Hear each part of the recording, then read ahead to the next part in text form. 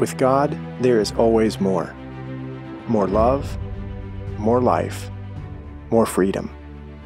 Welcome to Zoe's Exploring More with Michael Thompson. C.S. Lewis once wrote, "Our Heavenly Father has provided many delightful ends for us along our journey, but He takes great care to see that we do not mistake any of them for home." Join me and the team as we explore the kingdom together, discovering the deep truths and offering encouragement for the journey. There is always more. Welcome to the Exploring More podcast. I'm Michael Thompson. I'm with my friends Scott, Tom, and SJ, and we are in part 3 of a 5-parter. Is anything else we've done 5 parts? That's a lot.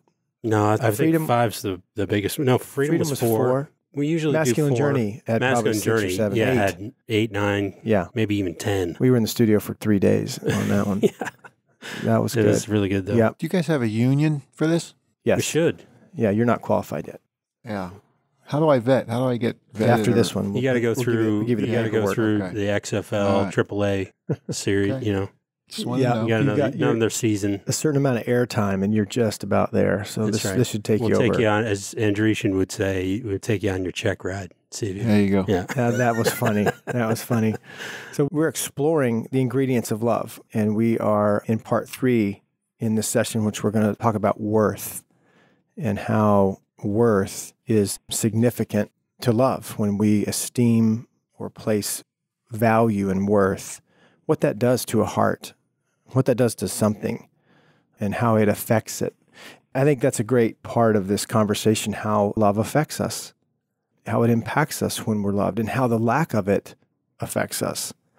We've talked about we're made for it. Father, Son, and Spirit, the Trinity, made us for intimacy, oneness, connectedness with them, to be loved by them, and to experience love with one another. Scott, you've hit this drum a couple times, that it's in receiving, it's in being loved, it's in enjoying our position as the beloved, in which we then can love others. And as God fills our tanks, and as we experience that filling over and over again, and can have the eyes to see and ears to hear the rightful association of anywhere, anytime you're being loved by someone, God's there because God's love. It's His idea, it's His invention, it's who He is, and it's what He's about. And so this is a big, big, big topic. My introduction to the Father's love in a powerful way was when I became a parent. And I've told my adult kids, you know, I can tell you I love you, and you can think you know what I mean by I love you, and you can think you know what love is. But when you have a child and you feel the responsibility and the love and everything we're talking about, everything that's in that bucket of soup that is love, for me, the most significant awakening moment was to become a parent, and then to become a parent again, and how to love. And I certainly loved the way I was loved by my mom and dad, and that had shortcomings. There was good stuff, there was bad stuff. And so I said, oh God, I'm not going to do the bad, I will do the good. And that was my parenting Plan. And then, fortunately, Zoe and our trips to Colorado and this brotherhood, you know, desires to walk with God intimately and feel the belovedness. And once we felt the belovedness, then we begin to know how to give away belovedness, to extend belovedness, to offer belovedness. That was the trajectory changing inflection point of my life with respect to that kind of love, God's love.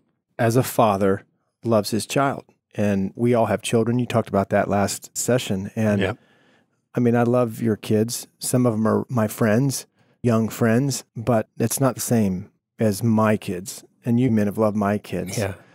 Because they're mine, I think, and our association all brings that forward. But when they give you that little one to take home, I mean, when that one comes into the room, that birthing room, if you were privileged to be there, you can't describe it. You just fell in love with this little thing, you know, and it's absolutely true. It has your DNA.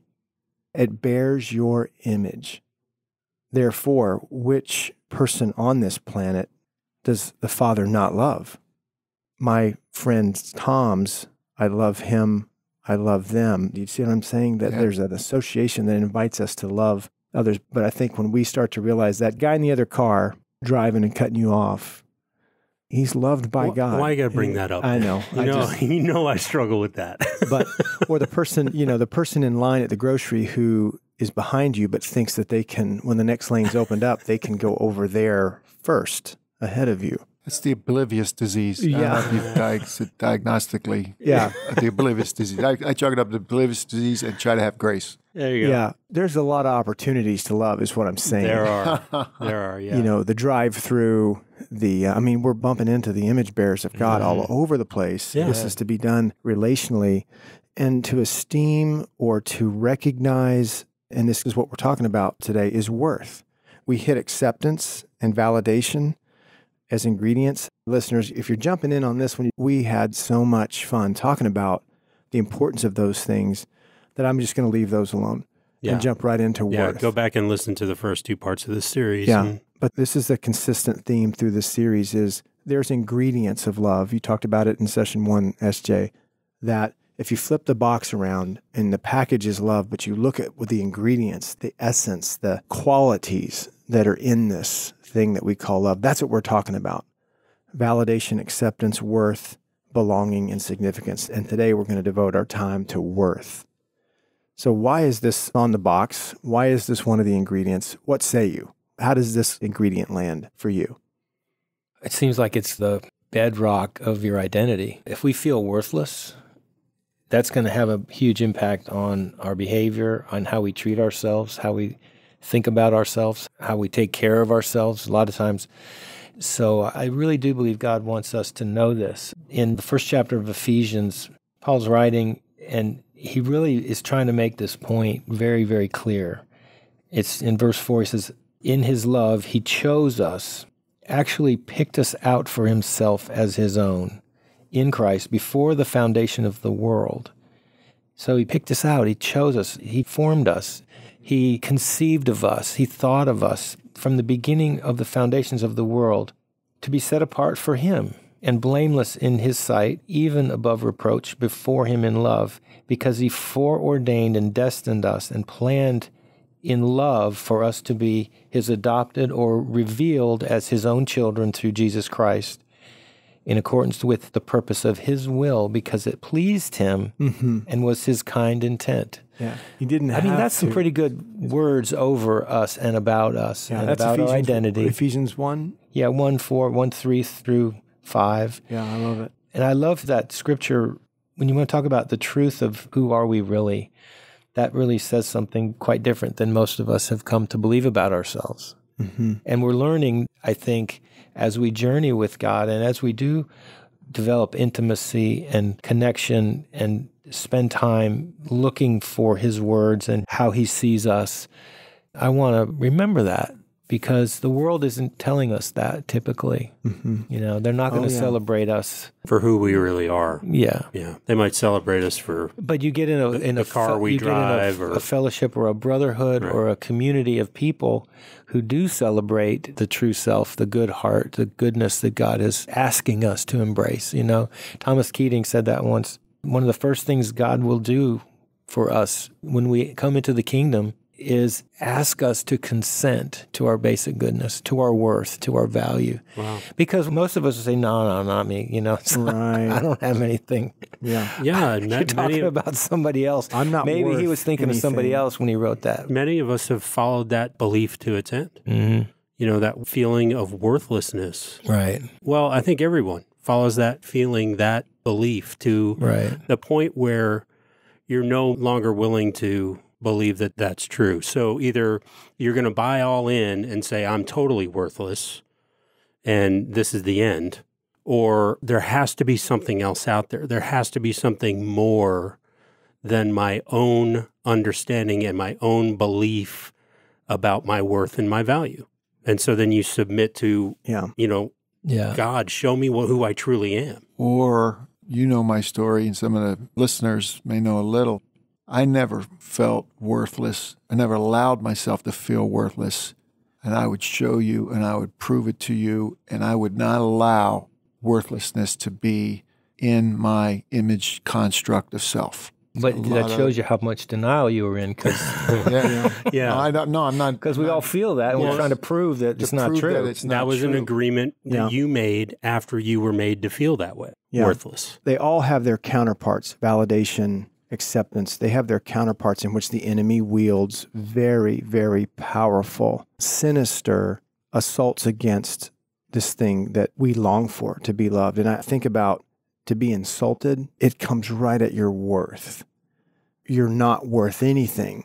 You're not worth my time. You're not worth my presence. You're not worth my attention. I mean, these are other ways that the enemy can deliver very powerful messages to the image bearers of God and can literally leave a mark on a young heart, on a boy, on a girl.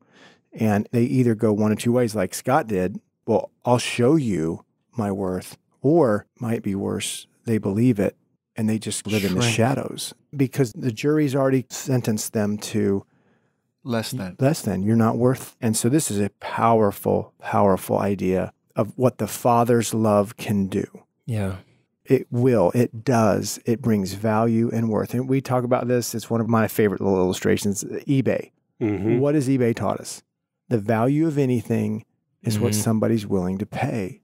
And when the Father sends the Son to bring us home through the cross, and thank God for the resurrection, for the life, it's payment. When you hear the word ransom, you know what that means. Right. That something was captive and it was paid for and brought out from that captivity into freedom. To be paid for is to bring value to it. And when you look at the value that we had, our worth to the Father was for him to take the substitution. I got this. I don't want them to pay. They can't pay. I'll pay. And to receive that, to experience, that's just part of it. Right. I think there's all kinds of other elements. I don't want our listeners and I don't want us to just say that that's the worth. That's the worth category. That's the file right there. It's a huge file. But there's other ways in which I think the Father wants to love us and show us our worth. I had a friend just the other day I was on the phone with, and it's a missional thing that he's on, like we all are on. And he said, I don't want to do it with my giftedness. And I went, time out. What do you mean? He said, I just don't want to do it out of my own giftedness. I said, well, where do you think you got the gifts? Who do you think deemed you worthy of such gifts? And we've been fans of the Enneagram for a while. Mm-hmm. These 9 types, there's 9 expressions. Mm-hmm. It's just a way to look at this. There's 9 expressions of image bearing and what it looks like to walk well in the image that you bear and your giftedness. No, you're worth something. You bring worth to things, especially when you're on your way as far as your heart being healed from those messages that you're not worth anything. When you start to receive your worth and value, it doesn't make me puff up, Tom. As a matter of fact, it releases me to offer and to share and to learn how to do that. Not every situation needs my skills, talents, and abilities, but to learn even how to wield that or how to withhold that at the proper time or when to offer that at the proper time. Your worth is so much more than just this intrinsic value. That's significant in and of itself. That God has deemed you, put value on you, paid for you. But there's also a worth that you bring into your giftedness, your significance. Those things come into the story. Yeah, you're talking about your true self. Yeah. When you've done the work and gone on the journey, and we all are continuing on that journey, that's one of the things, listeners, you'll hear us say all the time, is that we're still customers. Even though we're guides and have different roles at the weekends where the men and the women come to hear the message of love, life, and freedom, we're still customers too. God's still speaking to us. We're not done yet. So what Michael's describing is the true self, who you really are and who God has wired you to be. I would say when you puff up, that's not God. That's your false self. Yeah, that's your false self trying to get out of the cage, rattling on the bars. Yeah, I think value is a great word that helps me to get it helps me to get my head around a little bit and further define worth. We were talking about with eBay, the value of a thing, what something's worth. Mm-hmm. But we look at worth as, what we can do oftentimes. Yes. Oh, yes, it's huge. And I can fill this role, I can help this person, I can do this thing. And that's not really your intrinsic value. Now, you may be gifted in that area to be able to help or do something in that way, but what you can do is not what indicates your value to God. Mm-hmm. And when you get that right, get that straight, then you're free to actually bring your worth and value to the world. And if they frown on it or don't want it, you're not crushed, because love's not on the line. Your value and worth is established by the Father, by the one who made you. As Jesus said, hey, guys, if they don't want what you have, just dust off your sandals. It's okay. It's actually me they're rejecting, not you. Right. Go on to the next city. Right. In a couple verses, the same issue is, I'm going to give you something very valuable. I'm going to give you my Spirit. I'm going to give you power and authority. You're going to go and do. And then at the end of that passage, he says, but don't get all jazzed up about that. It's awesome, but I want you to get jazzed because your name's written in the Lamb's Book of Life. Right. Your value and friend. worth is there. Right. Yes. Right. It's that. It's a combination of everything you guys are saying, and I just jotted this down because I've experienced this and I long to experience this more. When our true self concedes to our real worth to God, and from that place of worth, we offer recognition of worth to someone else. So they recognize the worth of the bestower. And that in and of itself is weighty. That you have worth. Yeah. I have worth. You have worth. My worth recognizes your worth. That's big on three parties. It's affirming to me, it's affirming to the recipient, and it's glorifying to the Father. Win, win, win. So, yeah, that's right. That's right. But there were a lot of nuances in that. And one of them was the thing that Tom said, the requirement is going to be that God will ask you to concede to your own goodness.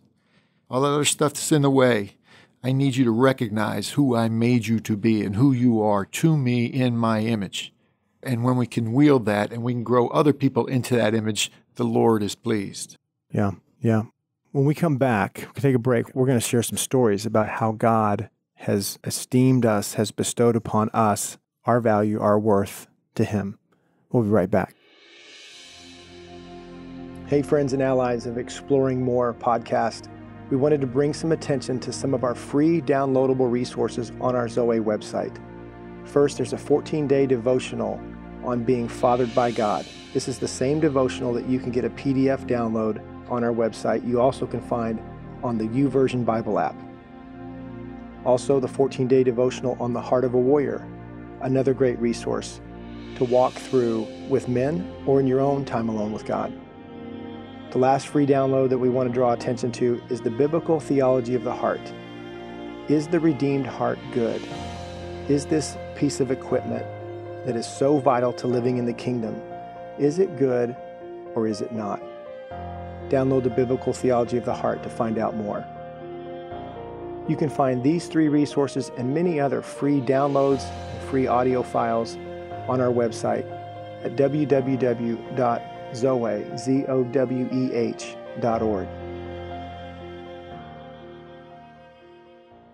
Welcome back to the Exploring More podcast, where we are diving deep into the ingredient of love known as worth and value.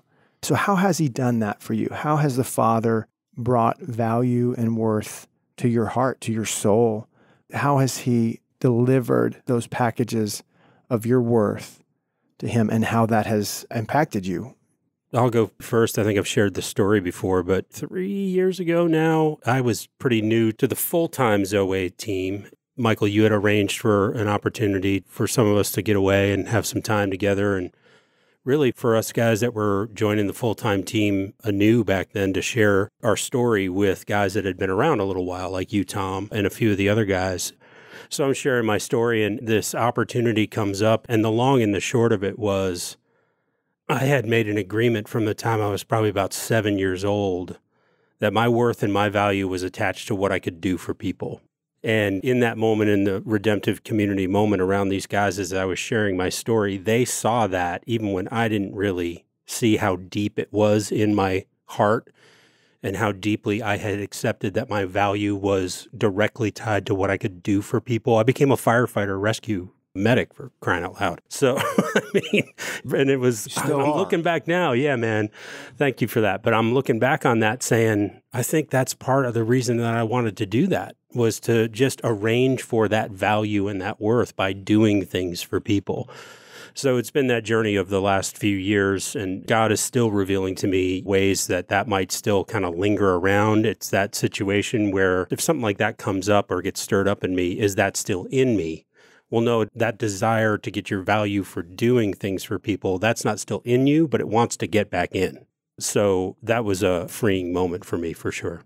Yeah, that's a great story. I remember that story, and I remember when you were sharing that, and I don't know if it was Tom, you, or me, somebody said, are you surprised that we knew that you had a tendency, we could see it. None of us had ever told you that, and none of us had probably even talked about it.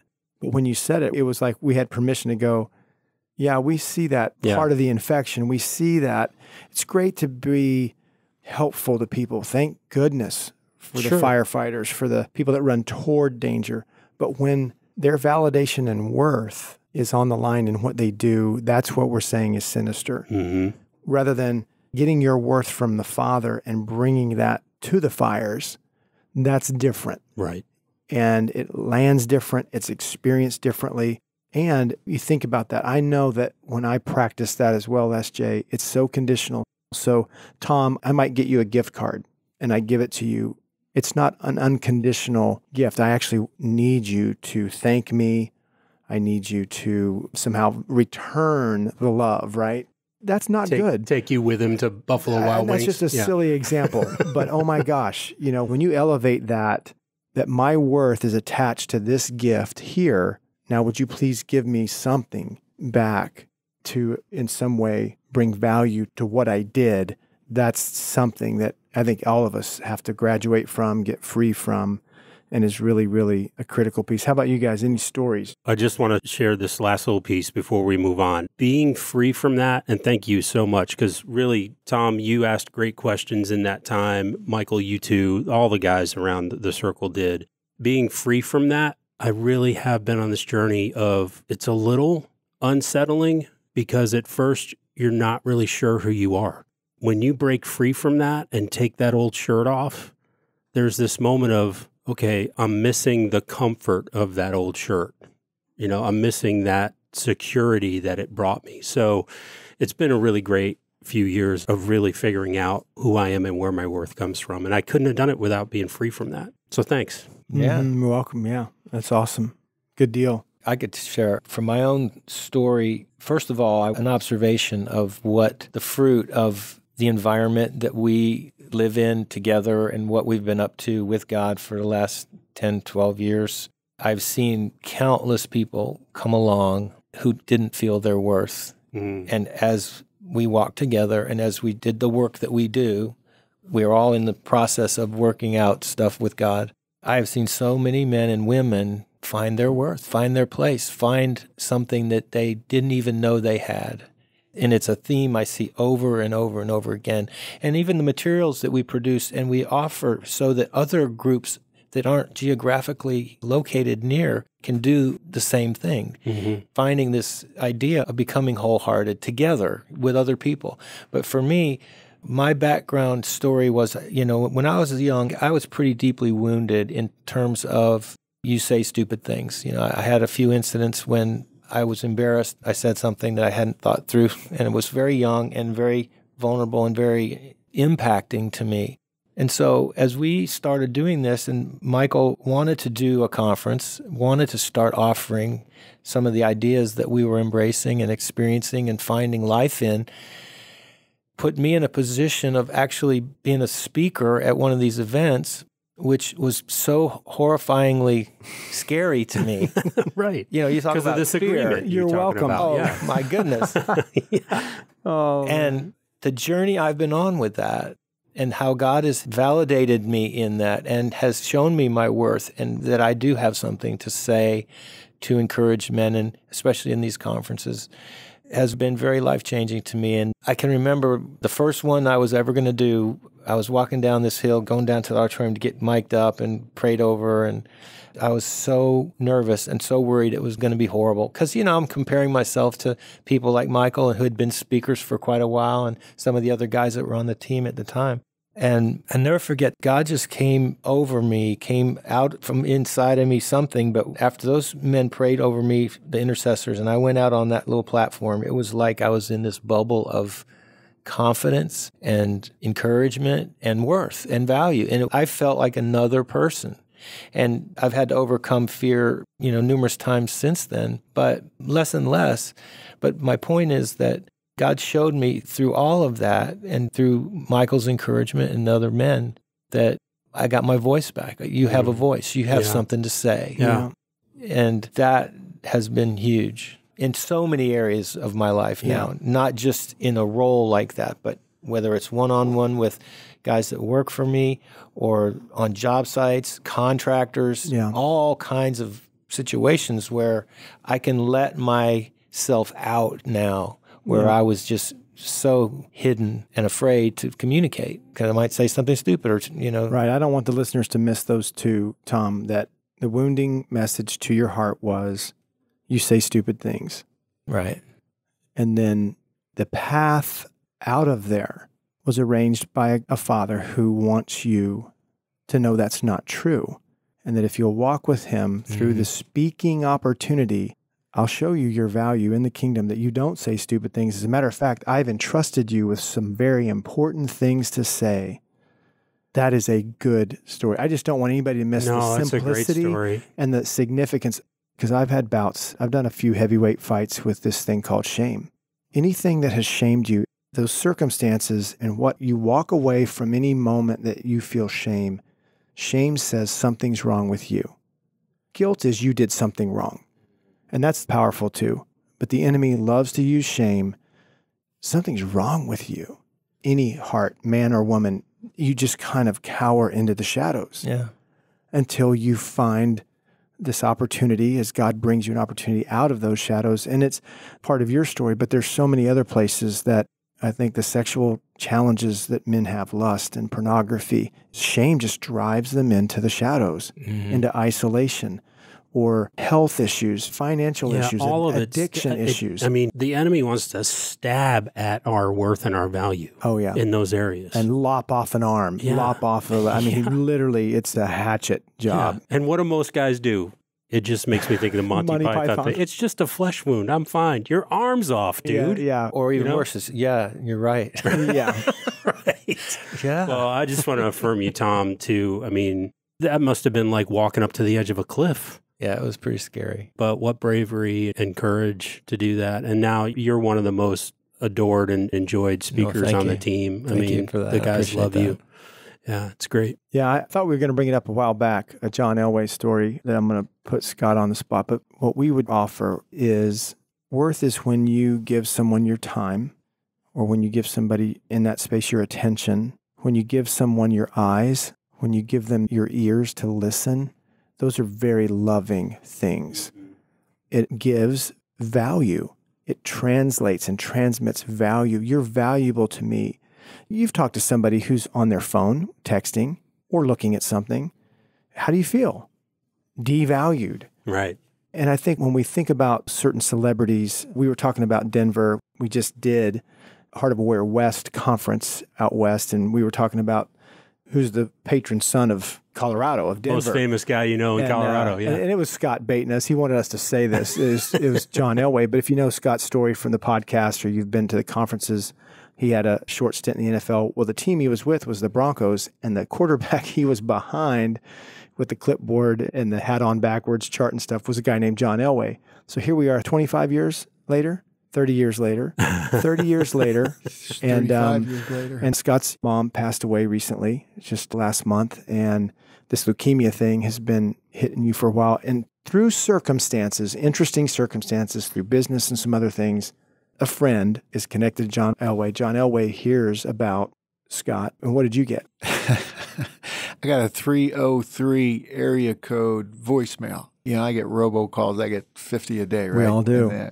303, that's Denver. Who in Denver? Let me just check this one out. And I hear Scott Stankavage, John Elway here. How you doing, brother? And, you know, I was in the middle of losing Mom, and that created a sense of worth that somebody of that high level of recognition would remember me. Mm-hmm. And I had worth to them, that they would take their time to return the call. And he's just a man. You know, I've given talks about MJ, Elway, LT. You know, they're not Jesus Christ.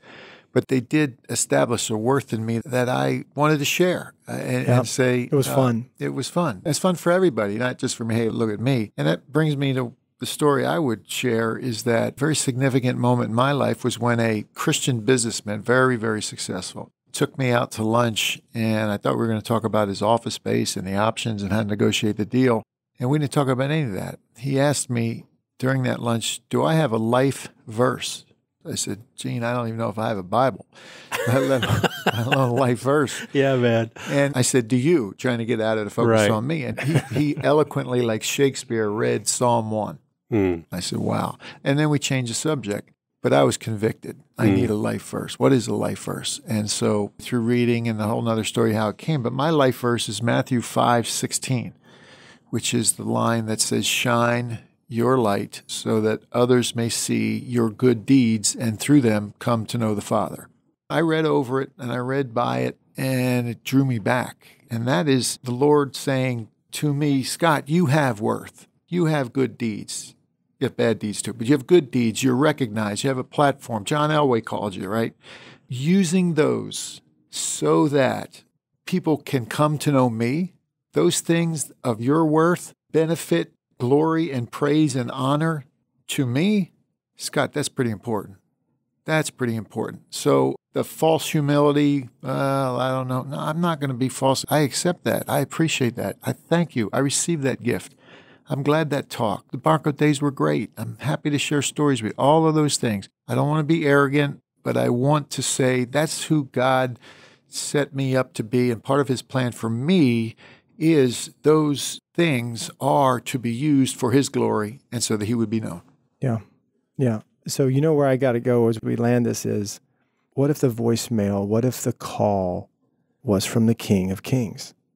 Would you feel the value and worth that you would from a John Elway, from a Michael Jordan, from a celebrity? I want to narrow the distance between that, because I think probably a lot of us would not recognize that number or that call, and we want to change that so that when you are experiencing worth, the Father is bestowing on you value and worth, that it's more than God who created me, who sees me, the Father. It's not like my daughter, well, Dad, you're supposed to do that, or you're supposed to say that. No, it's this. It's, hey, Scott Jennings, Jesus Christ here. Just checking on your brother.